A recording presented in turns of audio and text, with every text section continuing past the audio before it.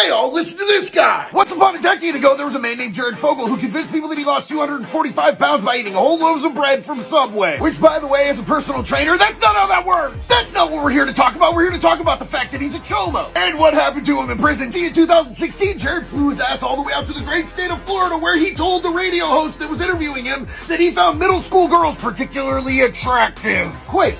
What? I'm not gonna read you the other stuff that he said to her because ugh. But this woman, as a mother of two, found what he was saying so off-putting that she went unofficially undercover to expose Jared for the monster he really is. And this woman/hero spent 4 years collecting evidence against Jared. Here's where it get good. I like this part. Fogle was sentenced to 15 years in federal prison, and 2 years into his sentence, he was beaten within an inch of his life by another inmate who hates child molesters named Steve Nigg. Can we get that dude some money on the books? Steve was interviewed and he was quoted as saying, "I had to hit him. I don't like child molesters. I can't figure out how anybody can do that to kids, so I have to hit them." God damn, Steve, I like your style. Former Subway pitchman and convicted file Jared Fogle has been attacked in prison. Jared Fogle got a beat down. The 38-year-old was reportedly jumped by a 60-year-old inmate and punched in the face.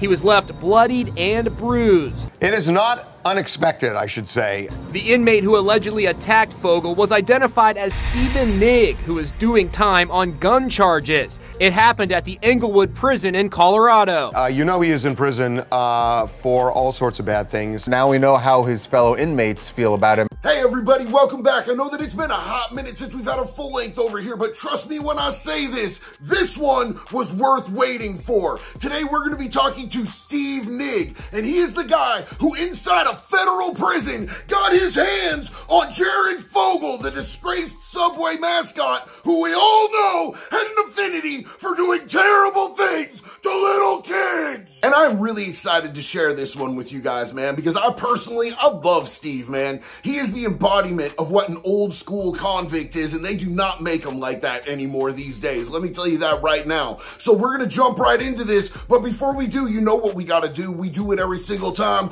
Let's go!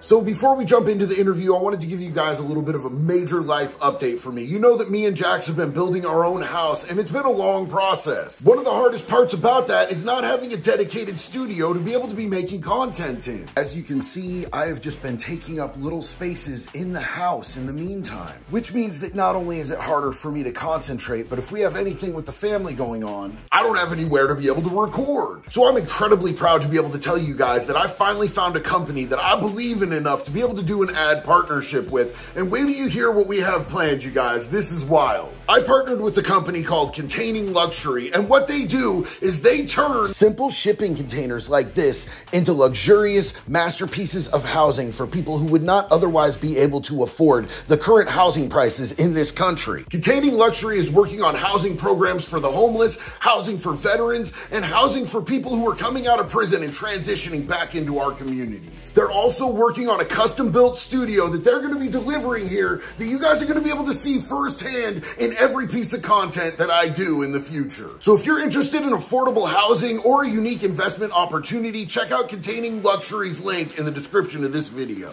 All right, ladies and gentlemen, we are here with Steve Nigg, man. He's the guy who smashed out Jared from Subway in prison, and he has an incredible story that goes much deeper than that. We're really grateful to have him here with us. Hey, thanks for spending your time with us today, Steve. Thanks for having me, JD. I really appreciate it. Absolutely. So I just want to start out by saying thank you for your service. Thanks for what you did to Jared. And Jared's not the only chomo that you smashed out while you were in prison, is he? No, I ended up, because I actually counted, and every time I smashed one, they would transfer me.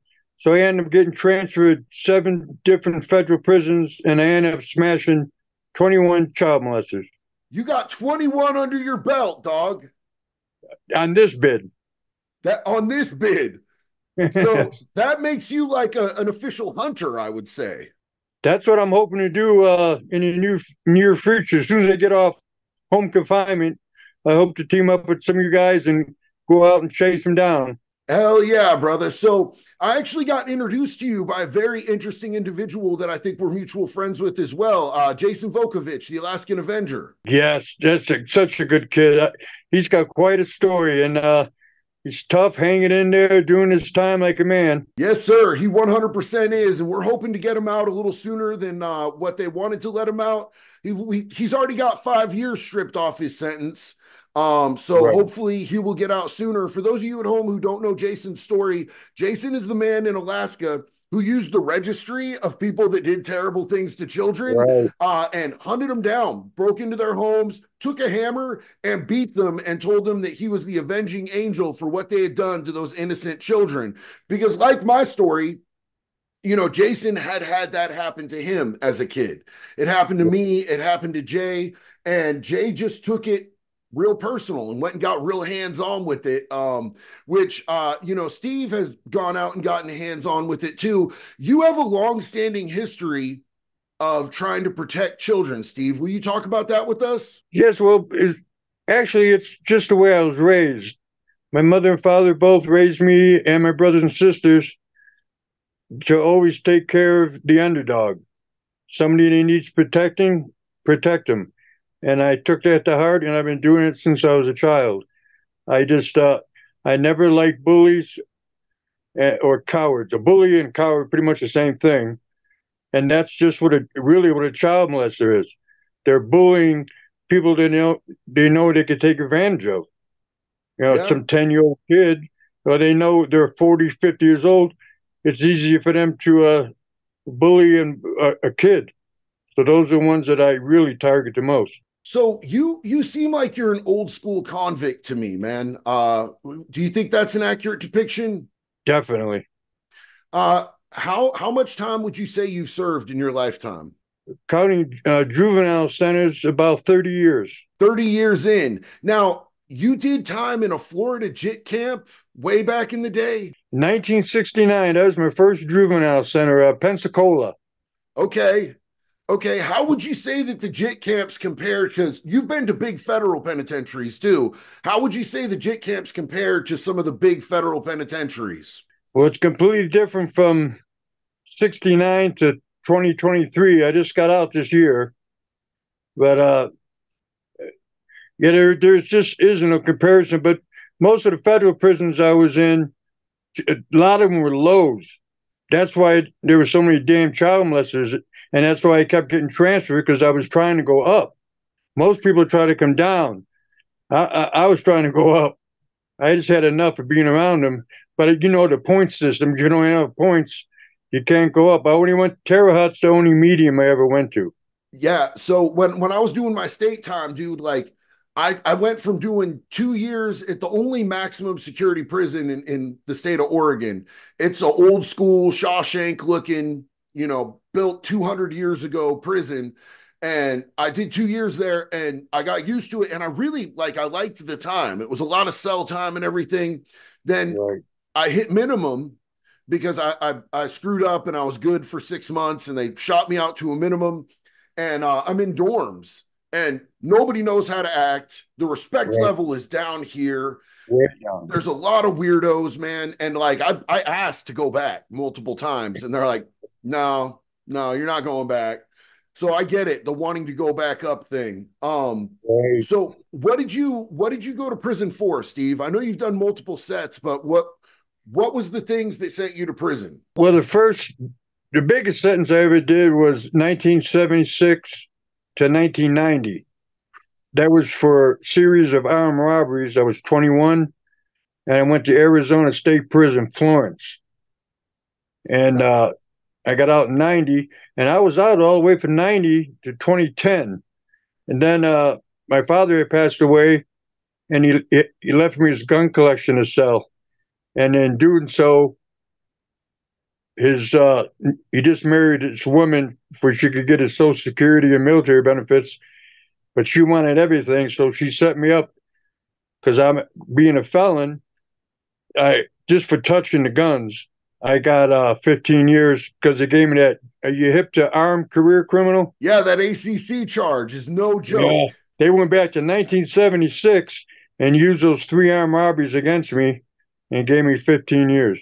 And I've talked about that armed career criminal with my community here on YouTube before, and how ACC is day for day, right? There's no good time on that? Yes, there's a good time. There's good time? Yeah. Okay. So 15 years, man. And it was just because your dad passed you down his gun collection. Yes, I was the executor of the estate, and I've been out all this time since 1990 doing real good, productive citizen, and had a good job, good business. And she just got greedy and wanted everything. That is so wild. So I ended up going to prison just for touching guns. They were not using nothing, no crimes, no nothing, just touching them. Yeah, absolutely. I just did a video the other day. Somebody was asking me if I could like go to a gun range and use somebody else's gun that was legal. And I was like, bro, I can't be in the same room as a gun that's not locked up. Like, yo, them feds would hammer my ass. Even if you got caught, because I ran into another guy, he got 15 years armed career criminal because they pulled him over and they searched his car and there was 2 bullets in the back of his car. He got 15 years for 2 bullets. So I was locked up with a dude in county jail who'd been in county jail for 2.5 years fighting an armed career criminal charge off a shell casing. And the feds were trying to get him on it. And he was like, he was not going to back down, bro. Like, dude had lost 80 pounds being in county, getting starved out. And I got out before his case was over.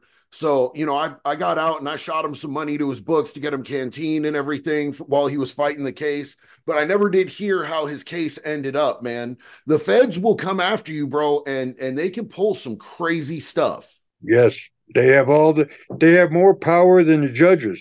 Yeah, absolutely. My judge was going to give me probation if he could drop the armed career criminal. And the prosecutor said, nope, it's a mandatory minimum. You will give him 15 years. And the judge apologized before he gave me the sentence. That's crazy. Yeah, the power they have. Just with conspiracies, charges, they got all the power. Judges got none, and we don't have any. And that's why they have like a 98.7% conviction rate or something like that. Because you're scared to go to a jury trial, because if they say, take this 10 years, and you say, no, I'm going to jury trial, if you lose, you're going to get double your sentence or more. Yep. So you're forced to take the deal, 10 years or 20 years, because, you know, if you lose it in trial, you're going to get 30, 40 years. There's something different about seeing like your name on some paperwork and it says the state of Oregon or the state of Florida or the state of California against Steve Nigg, as opposed to the United States of America against Steve Nigg, you know? It puts a chill through you. Yeah, for sure. So, brother, during your time, did you ever click up? Yeah, I was back in the day, Arizona prison. It was a extremely violent prison, and they had just started. They had Mexican mafia had been there, and they were ruling the joint. And the blacks had organized the Mau-Maus, and they had some Muslims together, and then the whites in 1977 when I got there were organized an Aryan Brotherhood. So I got involved in that while I was in that prison. Okay. So did you take that label to the feds with you? Yes, it's all those years later, it was still there. It was still on my record and everything. They knew it. They tried to use it against me, but it didn't work very well. But yeah, so I wasn't trying to hide nothing, you know. I'm not ashamed of anything. Do they call it STG in the feds, security threat group? Yes. Yeah, that's what they called it in multiple states that I know about. They call you a security threat group member, which actually gives you an FBI file, like right off rip, if they hit you with that label. So like me and everyone that I'm friends with all have FBI files. I'm sure you've got one too. Yes. Yeah. So do you want to run us through what happened with this situation with Jared Fogle, man? I had already been in the shoe. Everybody knows what a shoe is, right? So it's the special housing unit? Yes. Were you in the shoe on disciplinary? Yes, I was. The first prison I was in was Sandstone, Minnesota. Uh, they actually got a petition. The child molesters got a petition to get me moved out of there.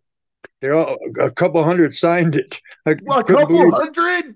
Yeah, and I got a couple there. But those COs in Minnesota, they some tough ass boys. They just looked the other way anytime I did something. But I ended up getting transferred to Colorado, Inglewood, and that's when I've been in the shoe maybe 3 or 4 times there already for smashing chomos. And I was trying to go up and go to a medium, and they just wouldn't do it because I only had like 3 points, 4 points, and you need like 15 to order a medium. So then they said, we heard that Jared was coming there. So I got my car together. And I said, all right, guys, there's no way. I'm old school. There's no way that this chomo Jared's going to walk this yard with me in it. I can't do that. And I said, anybody want to put in any work? And nobody in my car wanted to put the work in because they were all scared of that hate crime getting 5 more years. So I just said, all right, I'll do it. So were you holding the keys at that point? In that joint, it wasn't too much of a key holder. Just because I was older, if there was trouble, I'd solve it. Unless it couldn't be solved, then we had to get down. But it was a pretty mild joint, really. Yeah. So you guys knew about Jared from Subway, and you guys found out he was coming to the prison that you were at before he even landed? Yes. You came from Indiana. That's where you went to court. And the COs let us know he was coming. So the COs let you know that this famous chomo was headed to your yard. Yes. Hey, COs hate chomos just as much as we do. They just can't do much because, and I've seen it happen, where they lose their job, they get sued, they get charges. So they're really strapped more than we are. We could at least do it and get away. Just go to SHU, get transferred, whatever, big deal. But they have a lot more to lose. So you went to your car, and these youngsters were all too scared of losing some good time or getting an extra 5 years on a hate crime. Right. And so you were just like, okay, I got this. Right. And they weren't sure. They didn't think I was. And he got there, and he was there for some weeks. He was in a different unit. I finally called him on the athletic field. So I waited. He was out walking, and he had a couple of guys that always hang with him, his so-called bodyguards. Bodyguards? And they were chomos. Yeah. And I just got out of the shoe for beating one of them up, beating the hell out of them. So I just started jogging, and I went right past them. Then I turned around and just went at him, and the people that were around him, they ran like hell because they knew who I was and knew what I was there for. Yes. His bodyguards went running. Went running. They left him cold. Do you think he was paying these chomo bodyguards? Oh, he's definitely paying them. Everybody knew that. Yeah, he went to commissary, got him everything he wanted, sent money on their books. Yeah, he was trying to organize all the child molesters too, which is another thing that got me. Tell him, yeah, you could go in the weight pit. We could do everything we want because we didn't. When I lift weights, I don't let the chomos in there, so we lift weights. And he was trying to organize them. He thought he was a big shot. So are these like, I've never heard of chomo enforcers before, bro. Like, are they halfway tough chomos at least? Out of the 21 chomos that I beat the hell out of, I only had 3 that could fight. And 2 of them called me out. Because after I beat the hell out of Jared, they transferred me to Arizona prison. And I smashed this one chomo there named Jeff Durant. You might know remember his father. This guy tried to act like Jerry because of stardom. His dad was Don Durant, who played in that show, TV show, number one TV show in 59 and 60 called Johnny Ringo. Johnny Ringo was it was a number one TV show, and Don Durant starred in it, and his son Jeff Durant was in prison for child molesting, and he was in our car. And then I told those guys, there's something wrong with this guy. I could tell by looking at him, he's a chomo. So we had a good CO look him up. Sure enough. So I ended up beating the brakes off of him, and they transferred me to let's see where they go from there. Latuna, I think it was. This dude infiltrated your car? Yes. Because now, this isn't like your actual gang. Is this just a car of people hanging out? At the... Right. Just a white boy car. Okay.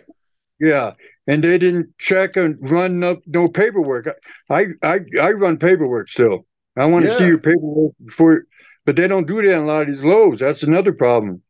So this guy played off because he's Don Durant's son, the TV actor, and he had millions of dollars because Don had died and left him, I think it was $8 million. So he's got all this money and fame, just like Jared did. That's why everybody looked at Jared like he was a god. A famous person's a choma.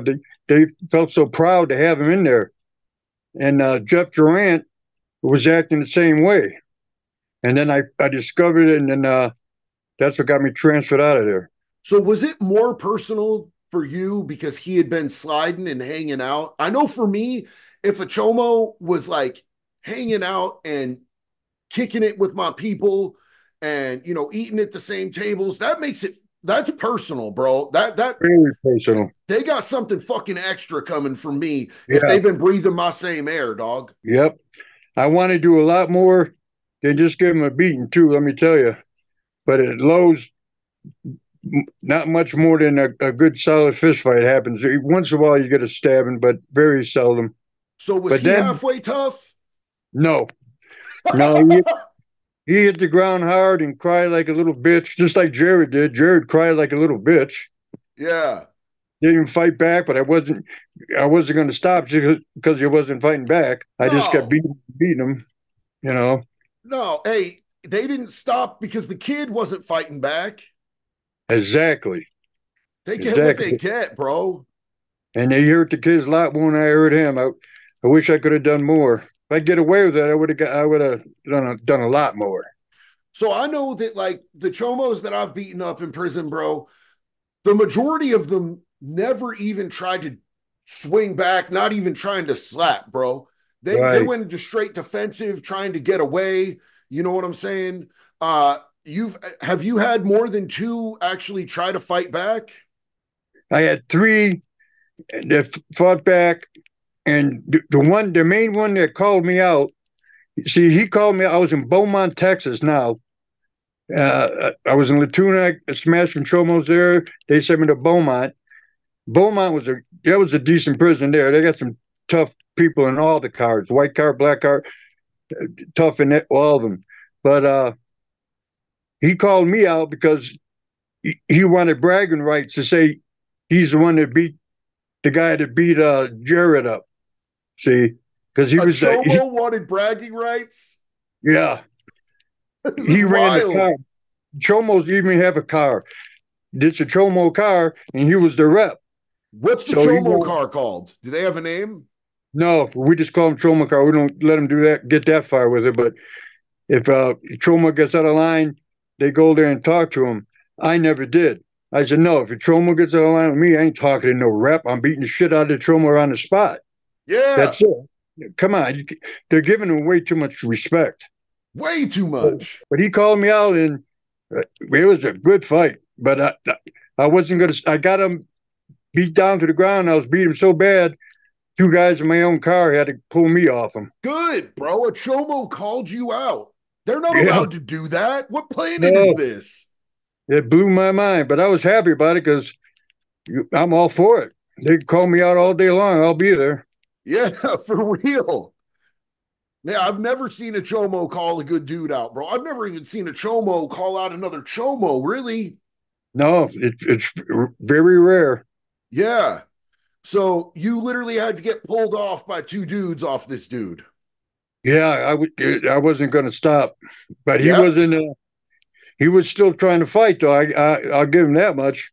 He's a chomo, so he can't get no respect from me, no matter No, what. bro. No, no. Just because you got heart doesn't mean you get Right. respect if you a chomo, bro. You can't earn that shit back. You lost that. You're not Never. human no more.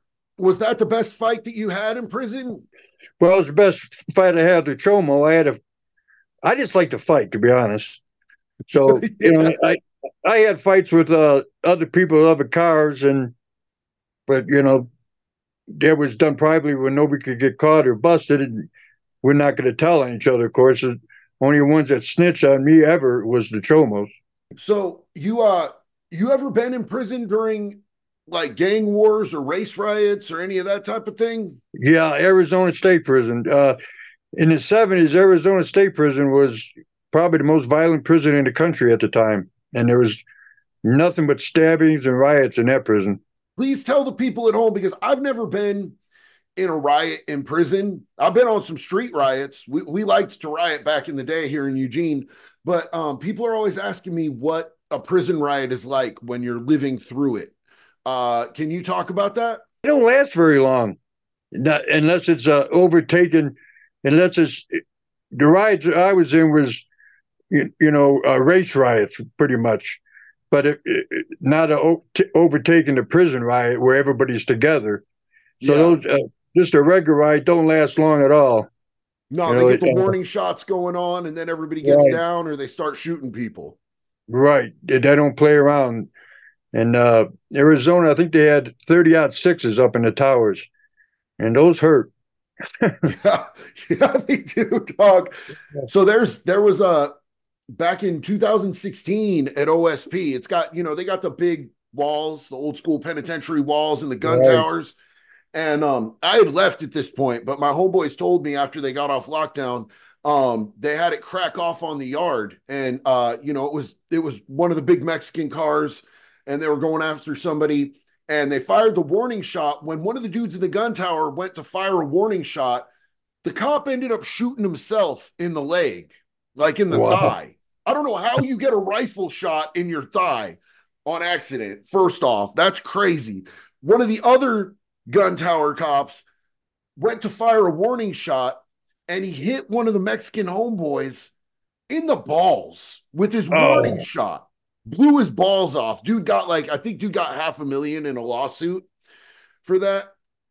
So that didn't last very long. I know that back um in like the late 1800s, there was, or maybe it was the very early 1900s, there was a riot where they took over OSP and it lasted like 15, 17 hours.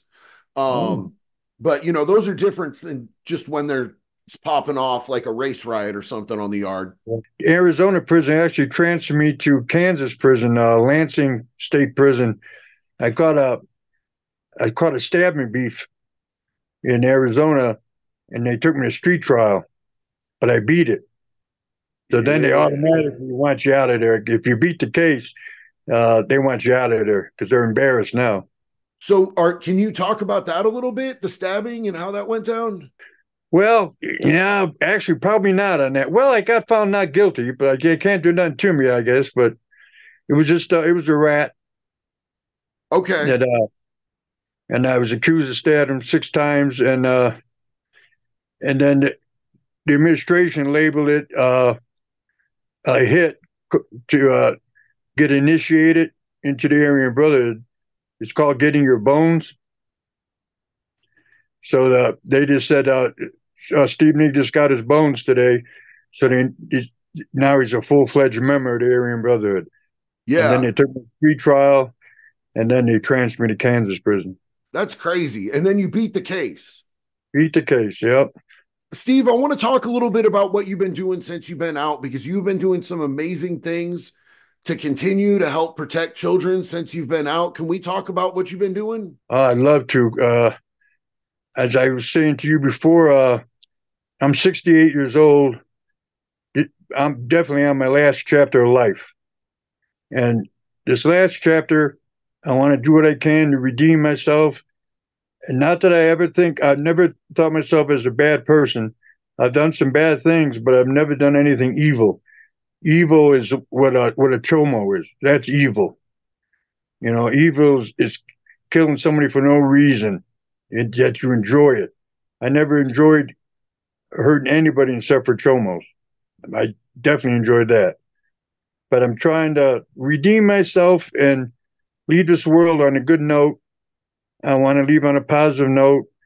And I've always loved kids, and I want to help them. So I've started an organization, Steve's Warrior Children. And what I'm doing is getting athletic events going, like a 10K run, uh, golf outings, anything like this. And we're making money, and all the money goes to abused children. So it's coming together good. But as you know, I'm on home confinement still, so I can't really spread my wings yet. But February 16th, I'm off, and I'll be able to go out in the community and really kick this off. How long you been on home confinement, Steve? Since I left the halfway house, see, September 8th. I've been on home confinement since September 8th. Okay. Well, you're doing amazing on home confinement. I know home confinement is a real pain in the ass, bro. I did 2 years of it myself. So kudos to you for doing so amazing on your home confinement. Are you just kind of in a holding pattern with being able to do community events until you get off, or do you have upcoming events? I can't do nothing. Yeah, I get like 12 hours a week. I go to gym, work out, go out to dinner, things like this, go out to the kids' sports events, hockey games for the kids have. I like going there, but that's it. But So February's here, so how can February is coming up, bro. How can people get in contact with what you're putting together, and how can people help and contribute and be a part of that? my nephew Jimmy, he's been helping me all along since the very beginning. He's the one that got me on Facebook after that Jared incident, and he called TMZ, got me on TMZ, and as I say, that TMZ helped me a lot because they were trying to give me 5 years for the hate crime, but all the pressure they put on, they just said, just get rid of that guy. But he's starting a new like a website, Steve's Warrior Children. But until then, just Steve Nigg, Nigg. You could get on my Facebook and keep track of everything I'm doing, and I sure appreciate it if people would do that. Yes, sir. So we're going to put links, everybody, in the description down below this video to everything that Steve is doing so that you guys can get that one-click action to be able to be a part of and check out and support Steve's Warrior Children. It's something that I'm going to be getting involved with and investing in because I think it's a really important thing. And man, Steve has been putting in work for kids for a really long time. It's amazing to see him out here on the streets, being able to continue that work in a pro-social way. I'm sure that when Jason gets out, me and him and Steve are going to be meeting up and doing some amazing things. So you guys can look forward to seeing that in the future. And Steve is right on the brink of being able to do more for the Steve's Warrior Children Foundation. So if you guys want to get involved on the ground floor and help him to do something beautiful for kids that are in need, now would be a great time to jump in and be able to support him and, give him a follow and just whatever you can do to get involved. So Steve, before we go, is there anything that you want to say to the people, man? Just that I appreciate anything you do for me because everything is going to the kids. I'm keeping a clean record to make sure everyone knows where the money's going because I worry about that a lot because it's unfortunate, but there's people out there who are supposed to be making money for whatever cause and they're keeping it. There's a lot of cases like that, but when I get money, I'm going to post it where it goes, every penny, so everybody knows this is legit. As I say, this is my last hurrah here, and I want to make it right. And JD, I sure appreciate you having me on the show, man. You're a cool dude. Man, I really appreciate you taking the time to hang out with us, man. And maybe we could do some more collabs in the future. I really genuinely enjoy talking to you, man. You're a good human being. I love the mission that you're on. You're an old school convict, bro. And, you know, I just can't wait to see and hopefully be a part of supporting what you do here in the future, brother. Thanks a lot, JD. I appreciate you, buddy. All right, man. Hey, big love and respect to you, Steve. Big love and respect to everybody who's out there hanging out, watching. Thank you for spending your time with us today. We really appreciate you being in this community. I appreciate you guys going and helping support Steve. One love, y'all. Be good or be good at it. We're going to see you on the next one.